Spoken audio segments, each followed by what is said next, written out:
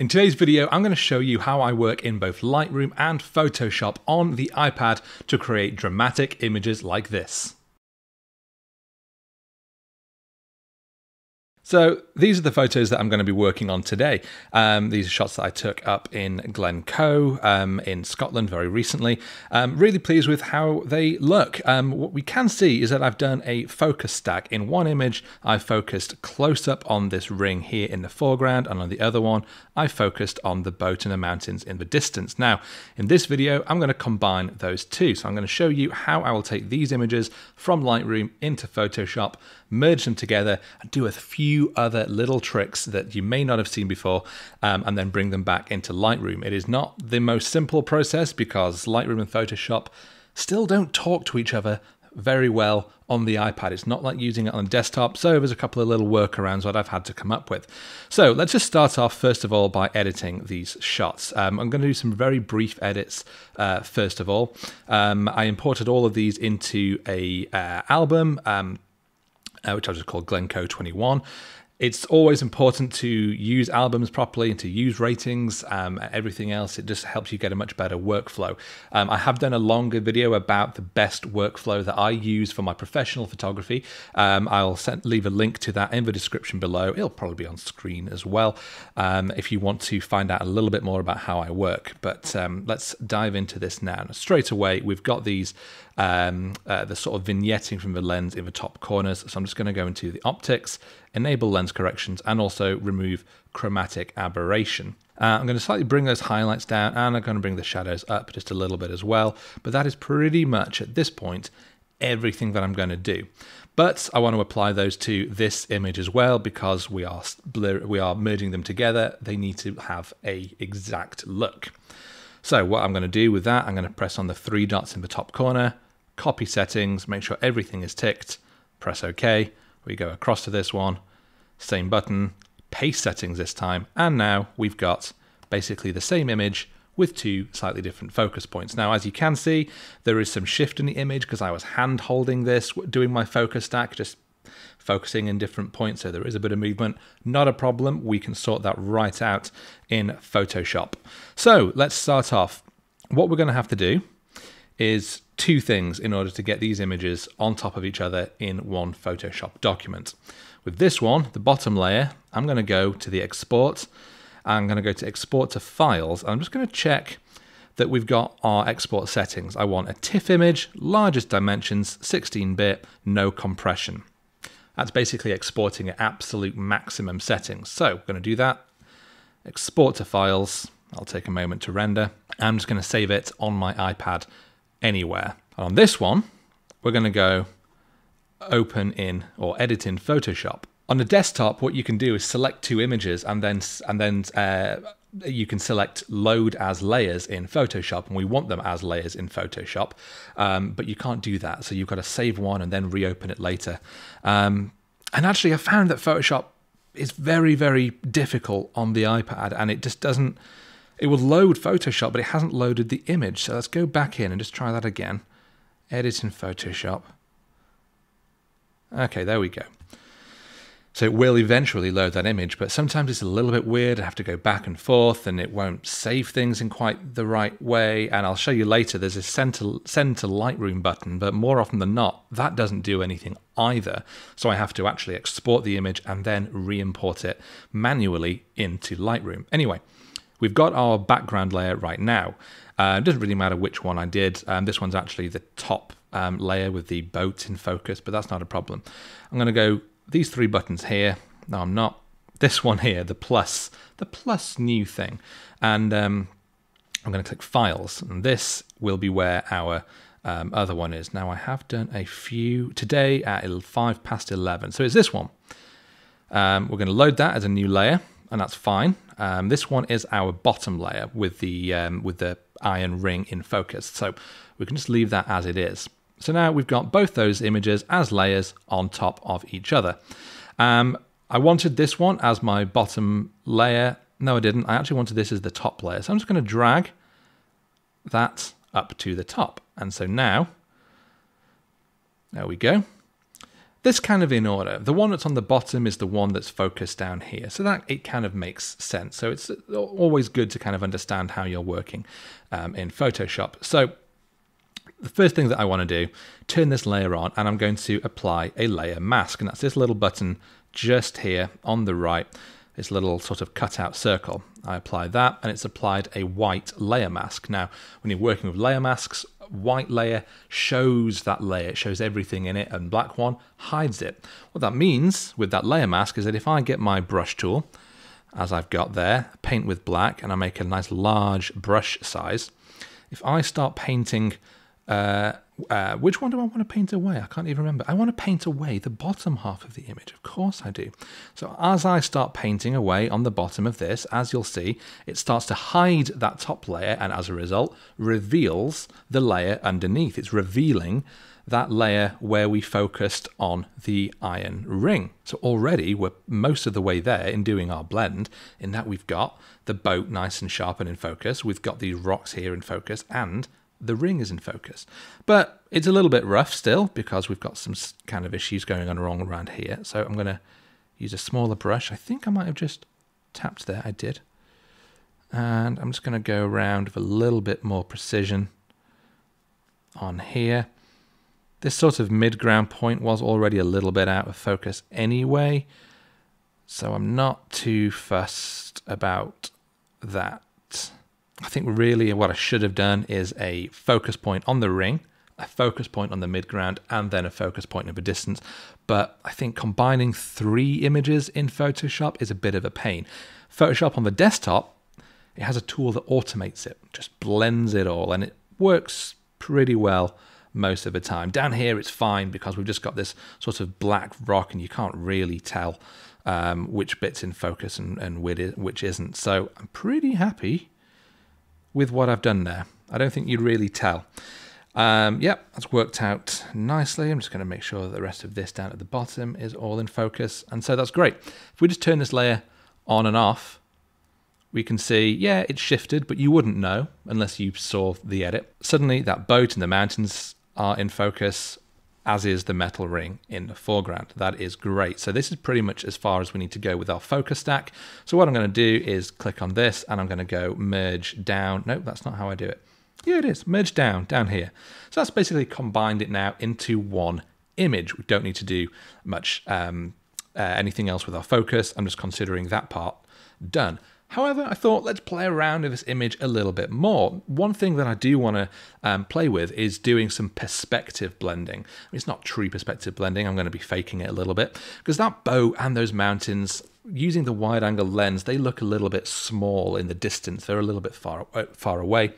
And so I just want to kind of correct for that wide angle distortion just a little bit. And I'm going to long press on selection tools, and I'm going to do the rectangular marquee. And I'm just going to roughly draw a box like this across that top part of the image. I'm going to go Command C on my keyboard to copy it. And then I'm going to Command V on a new layer. Great. So far, so good. That means that now if I press this tool, the transform tool, I can freely control this layer and I can drag it up and I can drag it a little bit taller. And as I do, it kind of emphasizes those mountains. And again, correcting for that wide angle distortion, I'm at quite a low level looking up at those mountains. As a result, they look a little bit flat.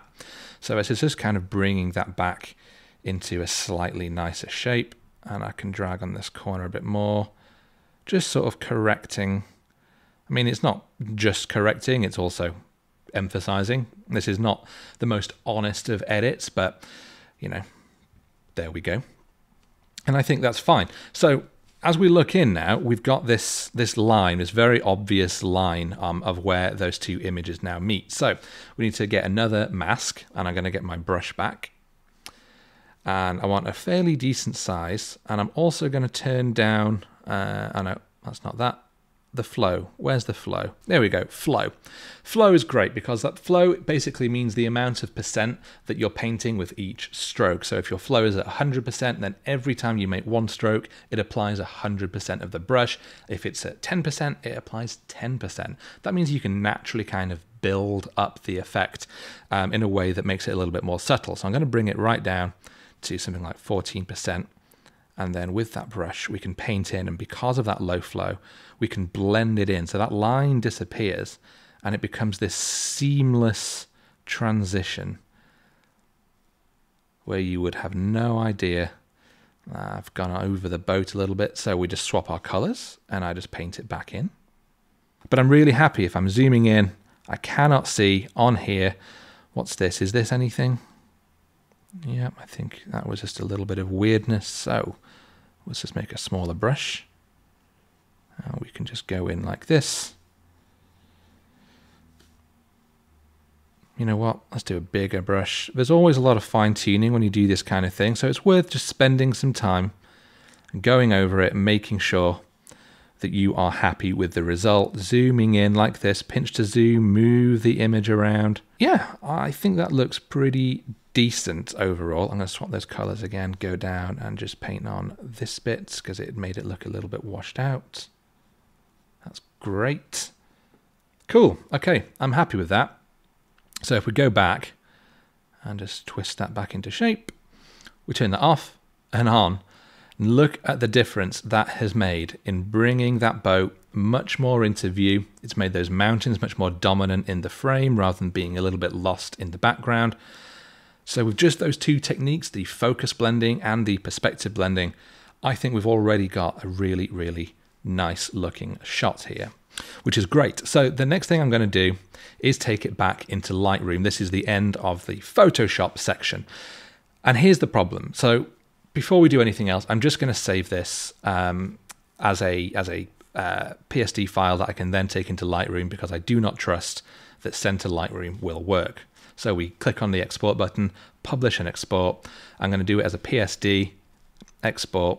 It'll take a moment. Even though this is the most recent iPad Pro with the M1 chip, it's not super quick when we're working at full resolution TIFF files. And I'm just going to press save image. Hopefully, export complete. It's done it. Okay, fine. So I know that that has done. Because if I just press send to Lightroom, right in Photoshop format, again, it'll take a moment. Well, you know what? Has it actually done it? Okay, fine. Sometimes it does. Sometimes it works. But almost all of the time when I did a practice run on this yesterday, it wouldn't. It just didn't do it. Didn't communicate between the two at all. So it definitely seemed a little bit hit and miss. Anyway, fine. Had it not have done that, I'd have just gone to that first export I did in my photos gallery, and I'd have just literally imported it back into Lightroom and would have been here. So no problem. Let's start off with a crop. I want to do 4x5 because I want to kind of bring it. It's a little bit tall. So I'm going to bring it in like this. I'm going to slightly straighten it up, putting that upper thirds right along the point where those mountains meet the water. And we've got the iron ring down here in the lower thirds. I think that looks really nice. So I'm going to press done. Okay, we can start to do some edits. And when I'm editing on my iPad, it's all about speed for me, really. I want to make sure that if I'm working on location, I'm not doing big edits where I take things in multiple layers over to Photoshop and do all kinds of things with them for hours on end. I want to make sure that I'm working pretty effectively. And one of the things that I always will lean on is using my presets first. A variety of different presets you can go through and you can click on them and it applies them very, very quickly. Never be afraid of using presets in any of your work. They are a great jumping off point to give you some inspiration for your color toning for where you want to go. The thing not to do is just apply it and then consider it done. I really love how a lot of these different ones look. So it's great to just kind of click through, have a little look. I do like the blue of this, but we can add some blue. I'm going to stick with pretty much the one I use most of the time, A6 Raw Half. I love it. Looks really nice here as well. Bring down those highlights a little bit, bring up those shadows. There's a lot of lost shadow detail that I want to bring back here. Let's go to our colors because I think it's sort of added in a little bit of too much green for me. So I've just slightly increased that tint. And I think I might slightly bring down the temperature by just -4. I think that's maybe all it needs. Just taking away a little bit of that warmth that it had added. Okay, let's work on that sky a little bit because it's still a bit overpowering, and I'm going to do that with a linear gradient. We'll just drag it over that sky, and then we can bring our exposure down slightly, maybe bring those highlights down a touch, and maybe up that contrast, just giving those clouds a little bit more of a boost. I think that looks pretty good. And I'm going to do another one down here, just to kind of bring down some of those shadows that we've just added in. But it's a little bit too dark on the ring, so what I can do is go to our eraser tool, get a fairly big brush, low flow, and just gently paint away that mask around the ring. It's subtle, but there is like a slight dip in this mask, in the red area where the ring is, and I think that looks pretty nice as a result. Before and after. Before and after. I think it's already looking pretty decent. Let's go into our color mix. This is where I do a lot of my work. What about these greens? There's definitely a lot of greens in those trees in the background, and you know what, I don't mind that so far. I'm going to increase the luminance because it just helps those trees pop out just a little bit. The yellows I want to dip slightly because we've got, at the moment on the rocks, sort of a sickly yellow-green tone, which I don't really love. So just by bringing that down to -40, it's taking that yellow much more into an orangey yellow, which I think really emphasizes some of these like sort of lichens on the rock and some of the seaweed. I think that looks really nice. The blues, there's a lot of cyan in here, and I don't really love it. So what I'm going to do is just increase it more into the blue and then drop the saturation quite a lot. And then with the blues, I'm going to bring that slightly down, -9 in the hue. I'm going to darken it with the luminance, and maybe even just take a little bit of that saturation out as well. Something like that. You know, there's no right or wrong way to do this. I'm just doing it for what I think feels kind of nice. But, you know, obviously however you want to edit your own shots is whatever you do. These mountains I still think need a little bit more work. So what I'm going to do is get a brush, a fairly small size. What's my flow? Yeah, medium flow. And I'm just going to sort of paint on here, maybe a little bit on these trees too. And I'm going to increase that exposure slightly increase the white, but I'm also going to increase that clarity. Now, as I do, if I pulse this up and down, you can see how much more detail is coming out on the mountain. Let's zoom in particularly on this bit. Suddenly all of those like little ridges and crags start to become a lot more obvious. And I think that's really nice. I don't want to go too far, otherwise it looks a little bit fake and weird. But somewhere around +30, I think is adding a really nice amount of detail there. If we go before and after, again, you can see exactly what that's doing. I'm going to add this time a radial filter over the boat. I'm going to put it here. I'm going to increase that feather to 100% so that it blends much more naturally with the environment around it. I'm just going to slightly increase that exposure. Not a lot, which is going to be a subtle shift. Otherwise it gets, you know, you just got a very bright ring. We don't want that, but I just want that boat to slightly stand out of the scene a touch more. Before and after, before and after. Always check your before and after. Make sure that, you know, you're going in the direction that you actually want. And I'm going to get my brush tool again, and this time I'm just going to do a little bit of dodging and burning on the iron ring. So I'm just going to paint this in around here. Now, some people always moan when I don't use the Apple Pencil on my iPad. I do have one. It's around here somewhere. But I actually don't really like using it a lot of the time in Lightroom because we've got these small sliders. It's all very kind of fine detail. And trying to actually tap on that sometimes, despite the fact that the Apple Pencil tip is narrower, I sometimes find it a little bit awkward. So I just think I've got better control just using my finger on the screen. And then you keep a little cleaning cloth handy so you can just give it a bit of a buff up every so often, and it's just how I prefer to work. You know, it's fine. If you like doing it with the pencil, that's great. For me, I like to change it up a little bit. So anyway, as I boost up this exposure, look at what that's doing. It's not adding light that isn't there. This is exactly where the light is falling. You can see it around here, but it's just emphasizing it a little bit more, and you can go quite a long way. Let's go to plus 1.64 exposure. I'm also going to increase the clarity, and again, that's going to help bring out some of that detail in all that old rust. Looks awesome. We press done, we go back, and suddenly that iron ring becomes much more a part of the scene rather than it just sort of blending into the rocks around it. One thing that I do want to do is try and add a little bit of the Orton effect. So that means taking it back into Photoshop. Now I'm hoping, but if I just do this and go edit in Photoshop, it will load this layer with my effects rather than just loading the one that we were working on before. I mean, it's not doing it at all, is it? Here we go. Let's try it again. Edit in Photoshop. Hooray! It is. There we go. Cool. Right.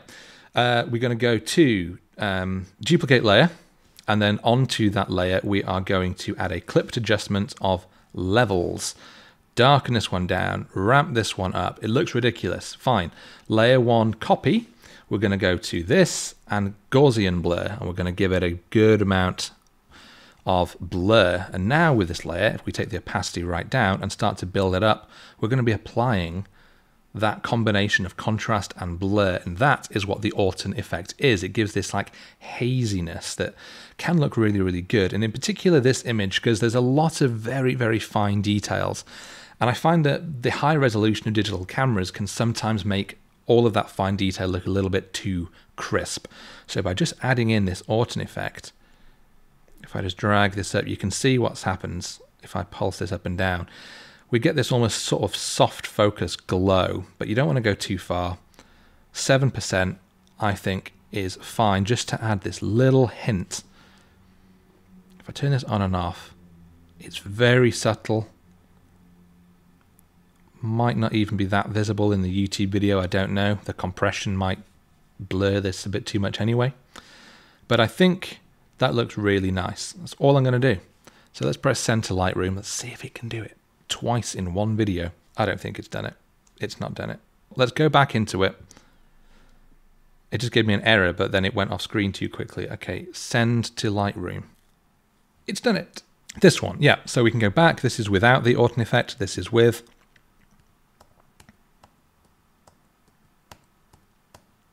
It's very, very subtle, but I do think it's it looks really nice. And now, because this is basically a new image, if we want to apply any other presets on top and like layer up those effects, then we can do. You know, I do really like how this looks, that sort of more browny, darker tone. I really like the blue, but I'm not going to do that because I'm going to add some blue in myself. I do want to just bring those highlights down again a little bit more, but boost those whites. That's just going to add a little bit of contrast generally to the image, which I think looks nice. And let's go back into our color mix. And now we've done some more edits. I'm going to bring those greens down. They're a little bit too emeraldy green on those trees. I think this allows it to blend with the image a lot more. Close color mix, open color grading. Color grading is great because you can apply different colors in the shadows and in the highlights, and that allows you to get a really nice cinematic tone. So in this image, I'm going to start dragging the shadows into the blue, and you can do this either by dragging from the center, or you can drag from center a little bit and then grab the outside and move it around the color wheel exactly as much as you want, which is kind of handy because it allows you to really get the exact tone you want. And I want quite a deep blue, halfway exactly between cyan and purple. Something like this I think looks really, really nice. It's added that sort of cooler cast into those shadows. I think maybe it's a bit much. So what if I just turn down that balance, or turned up the balance? I don't want to add anything into the highlights because if I did, then we're going to get a weird color cast in the sky, and I don't want that. I want the sky to stay like pure white around the clouds.